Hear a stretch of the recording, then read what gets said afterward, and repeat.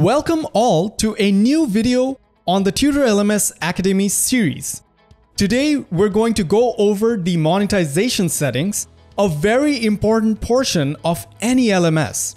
We will see how you can set up a monetization structure between your instructors and how you can start earning from your courses. So let's get to it. First up, we can select your preferred e-commerce engine. So Tutor LMS supports WooCommerce, Easy Digital Downloads, and Paid Memberships Pro, among many others. We're going to go ahead and select WooCommerce since we have that installed. So this option only comes up once we select WooCommerce, as it is a specific setting to that. So we can enable to automatically complete WooCommerce orders, meaning that an order will automatically complete when someone purchases a course. Up next, we have revenue sharing. So revenue sharing is one of the key features of Tutor LMS. Enabling this will allow you to share revenue generated from courses with course creators and instructors. Then we can set the sharing percentage. So here you can set a sharing percentage between you, the admin, and instructors on your site.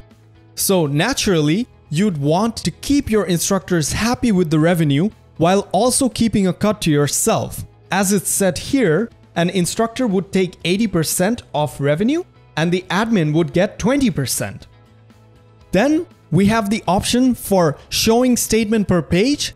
So set how many statements you want to be displayed per page on the statements tabs in the front end. So if we set this number to 2, we can see on the front end here that there are only 2 statements being shown per page. And lastly, we can enable guest mode. Enabling guest mode allows a user to place an order without having to be signed up on your site. After that, we have the fees settings.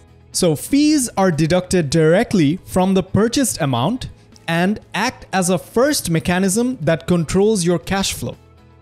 This is very useful as fees can help cover fixed costs such as hosting fees, subscription fees, and the cost of buying Tutor LMS Pro. So of course, you would want to state that on the free description section here, informing instructors of the fees that you are deducting. Then you can set the fee amount and type that you want to be deducted on your site. So there are 2 types of fees. Fixed fees are predefined amounts deducted directly from the purchase regardless of the purchase price. And percentage fees deduct a set percent from any purchase price. Before we move on, just to explain this a little better, let's quickly go over how all this works. So let's say a purchase of $10 is made on your site. If you had set a fee percentage of 30%, then $3 would be deducted from that. And from the remaining $7 revenue, the admin and the instructor will receive their cut according to the sharing percentage that we had set earlier. And lastly, we have the withdrawal settings.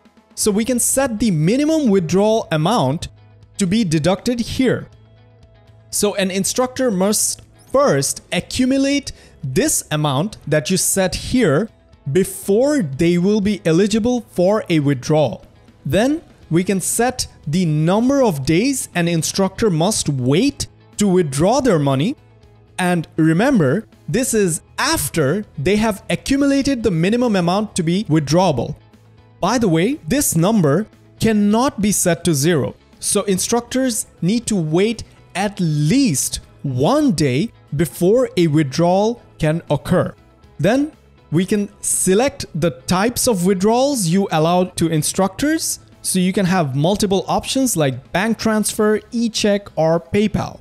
And lastly, you can inform your instructors about specific banking details. So for example, how long a bank wire might take and so on. So you want to make this as clear as possible for your instructors. Well, there you have it. That's the monetization settings of Tutor LMS, and we hope that this video will help you understand how the monetization in Tutor LMS works. If you like this video, be sure to drop a like and let us know in the comments if you have any feedback. I'll see you all in the next one.